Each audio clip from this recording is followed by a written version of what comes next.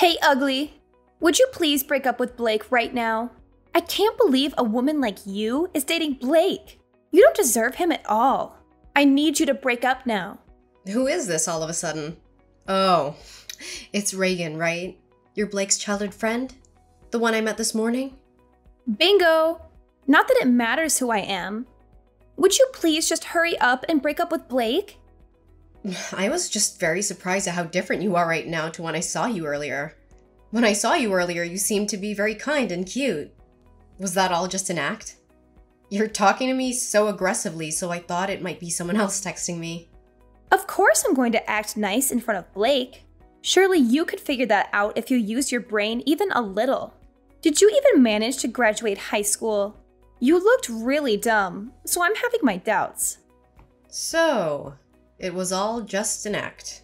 I thought that you told me that you wanted to be friends with me when I gave you my number.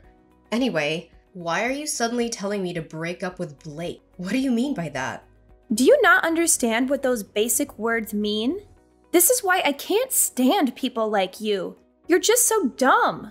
You definitely don't deserve a guy like Blake. He's just so much better than you. No wonder you weren't able to graduate.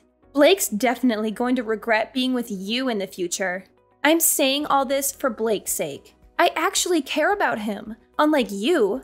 Please hurry up and just break up with him. I don't think I need to listen to any of this from you. Thank you very much. I'm sure that Blake would tell me directly if he has any problems. You're just a childhood friend, right? You're not related to him or anything. You don't have any special insights that I don't. So, I'm not related to him at all. So what? Why does that matter? I've been by his side ever since we were so small. I know him so much better than anyone else. It doesn't matter if we're not related. I'm not just some random nobody like you. I really don't know what to say to you. I bet you managed to start dating Blake because of his kindness. You probably kept on pestering him until he had to say yes to you. I think that in reality, Blake likes women that are intelligent and beautiful. For example, a woman that attends a famous university and has come second place in a beauty pageant. That's me, by the way. I'm the kind of woman that deserves to date a guy like Blake. A dumb, fat, ugly blob like you who couldn't even finish high school shouldn't be dating Blake. It's bringing his reputation down just by being by your side. Do what's best for everyone and let him fly free. Sorry, but I don't have any plans to break up with Blake. Quite the opposite, actually. We're gonna get married. What did you just say to me? Did you notice that we saw you at a place pretty close to Blake's parents' house today? We had just visited his parents to let them know that we plan to get married. We're planning to have the wedding in around 6 months' time. What? I can't believe what you just said. You guys are getting married? What is wrong with you? I am not going to allow you to get married to Blake. Did you not understand what I told you earlier? Hurry up and break up with him. Do you really think that I'm just gonna listen to what you say and break up with him? You must be insane if you really think that. Why should I listen to you anyway? Aren't you just his childhood friend? Or are you his ex-girlfriend or something? Even if you had previously dated him, you guys have broken up, right? You sound more like a crazy stalker than a friend. What did you just say? I am not a stalker or an ex. How could you even suggest such a thing? What me and Blake have between us is something very, very important. Friendship. We both trust each other a lot and tell each other everything. Oh, so you haven't even dated him before. I'm sorry. I know that it must suck to have the person that you have feelings for be taken away by someone else. Unfortunately for you, Blake says that he loves me and wants to be with me. I don't have any intention of breaking up with him. I just cannot believe what you're saying to me. Just shut the hell up. Stop being so damn arrogant. I was the one that had feelings for him first. That doesn't matter at all in our relationship. Both me and Blake are happy that we have each other. That's what's the most important. I don't care what you say to me. We're getting married regardless. What is wrong with you? I'm not going to let this happen. Do you really think that someone like you is going to get married to Blake? In your dreams. I'm going to make you regret even trying to marry him. You'd better watch your back from now on.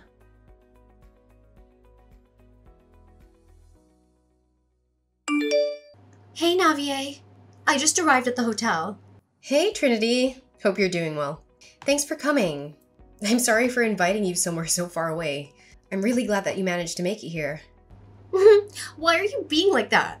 I should be the one thanking you for letting me come. I would never miss your wedding, boss. I'd be happy to come, even if it was halfway across the world if it's your wedding. No, stop calling me that nickname already. It's so embarrassing. But thanks for coming, I really mean it. Oh, I really can't believe that you're getting married. I also can't believe that you're getting married to Blake of all people. When I first heard that you two had started dating, I was so surprised. I'd never in my wildest dreams thought that you two could be getting married. I guess you never know what's going to happen in life. Ugh, how many times are you gonna say that? Are you finally going to stop being surprised when we get married? You should understand why I'm surprised as well. Your nickname in our group was always Boss, Empress, or Lioness. I can't believe that the Lioness is finally getting married. I think I'm gonna cry because I'm so happy. Hey, those are all pretty much insults, you know. Anyway, leave the wedding speech to me. I've practiced it over 500 times by now. Make sure you don't cry so much that all your makeup comes off. 500 times? You're taking it so seriously. I'll be looking forward to it. Leave it to me. I will not disappoint you. There's just this one problem that I'm having. It's kind of a nuisance. A problem? What happened? Wait, did Blake sleep with another woman? That idiot! You want me to go and beat him up? No, it's nothing like that. I'm not talking about Blake at all. But he has this childhood friend who's kind of a problem. Ever since we told her that we're getting married, she won't stop harassing me. I think she had feelings for Blake and is really jealous of me. She sends me insults and threats every single day by text. She even comes to bother us when we're out at dinner. One time, she was waiting for me outside a salon and screamed at me to break up with Blake. There are a lot of moments like that. Blake's told her to stop so many times, but she hasn't listened to him one bit, and her threats are getting worse and worse every time. And the stupidest part, according to both Blake and her, they haven't even dated a single time. What? So what the hell is wrong with her? She's not even his ex or anything, and she's still causing you all these problems? I'm kind of surprised she's brave enough to even stand up to you. You want me to go and talk to her directly? No, you don't need to bother. It's not worth your time.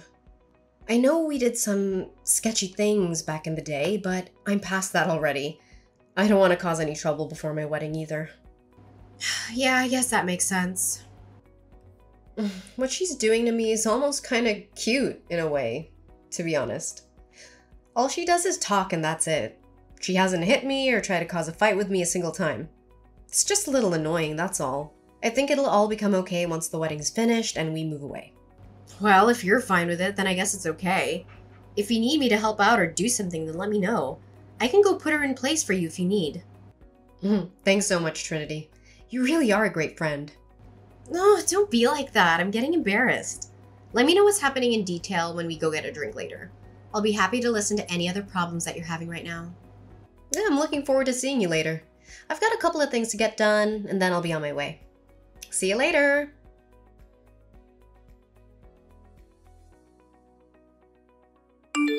Hey, ugly. I ran you over with a car and you only broke one bone. Just how stubborn are you? I thought I'd be able to at least destroy your face. I guess all your fat saved you from any major damage. What did you just say? I'm kind of confused right now. Did you just admit that you hit someone with a car on purpose? Didn't I tell you to watch your back? It's all your fault for wandering around at night. It's a shame you're not going to be able to have the wedding with injuries like that. What a shame! Maybe I should go to the wedding instead as the bride. I guess you should have broken up with Blake when I warned you the first time. What the hell is wrong with you? Look at what you've done, you freaking idiot! I could have been killed! I cannot believe what you've done! You absolute piece of trash! You creepy psychopath! There is no way I'm gonna let you get away with this! I hope you've enjoyed your life up until now because it's over. What's wrong with you all of a sudden? What a bad mouth you have. I guess this is who you really are. You're such a naughty girl, threatening people. You'd think you'd be a little more respectful after getting a taste of what I can do. Shut the hell up. You're just a skulking, cowardly piece of trash who hits people with cars. And not just that, you've involved one of my best friends in this. Trinity broke her leg trying to protect me. That's 2 people that you've seriously injured. You've gone way too far. Did you really have to do all this to try and disrupt my wedding? This is all your fault for not breaking up with Blake. I'm not just going to sit and watch you and Blake get married. Anyway, I've done him a huge favor. He would have regretted marrying you for the rest of his life once he realized who you really are. I know that you used to be part of a gang. That's the lowest you can go in society. I guess it's time for you to say goodbye to Blake. Oh, you really are something. You're telling me that you still haven't realized? What are you talking about? I'm going to go and tell Blake that you're just a filthy gang member. You really don't know anything about Blake. Go and tell him whatever you want. Blake already knows everything about my past. He knows that I used to be in a gang. Blake was, too, by the way. Bet you didn't know that. What did you just say? Me and Blake used to be in opposing gangs, you know. Our gangs fought each other so many times because we both operated in the same area. Back then, Blake and I used to be huge rivals. We hated each other's guts. What are you saying? None of that makes any sense. We got into so many fights back then. I've lost count already. He's not gonna care no matter what you tell him about me. We both ended up leaving our respective gangs a long time ago, though. We ended up running into each other a little after we left. That's when we realized the rivalry we had was really fueled by something else entirely. Anyway, we started dating each other and the rest was history. We got along really well once we weren't in opposing gangs. You're lying. I don't believe any of this. There's no way Blake used to be part of a gang.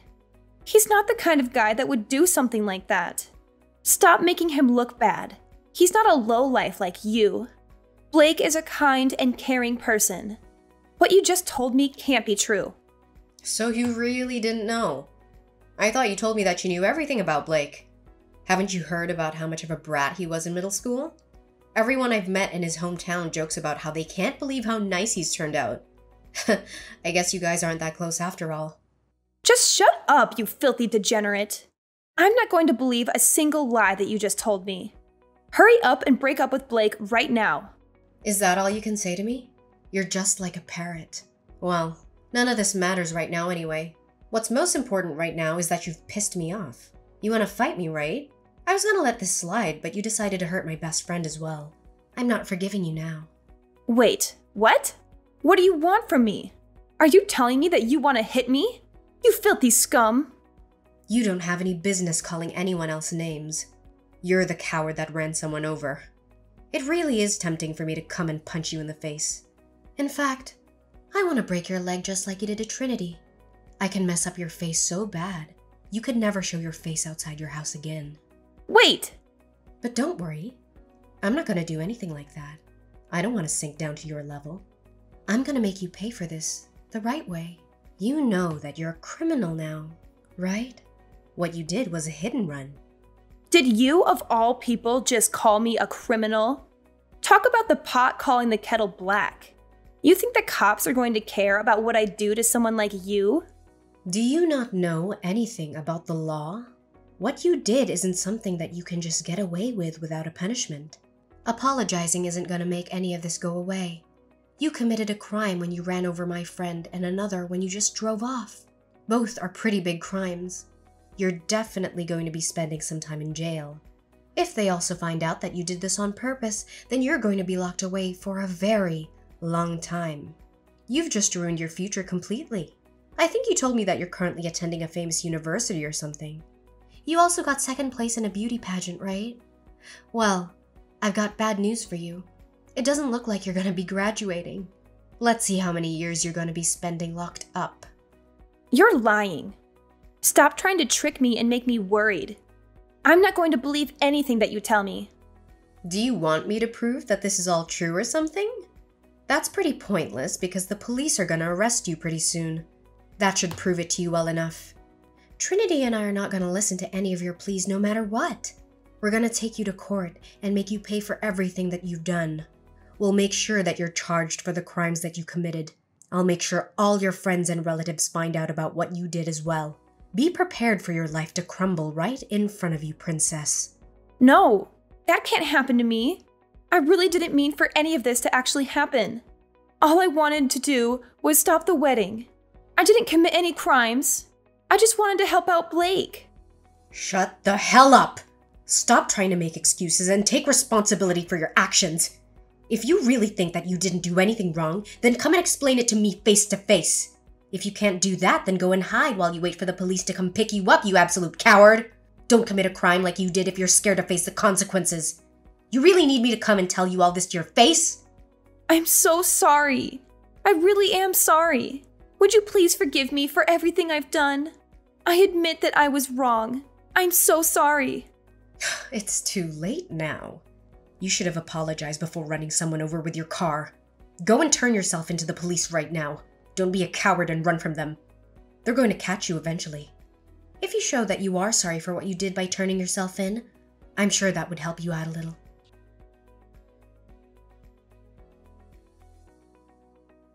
Soon after we talked, Reagan decided to turn herself into the police.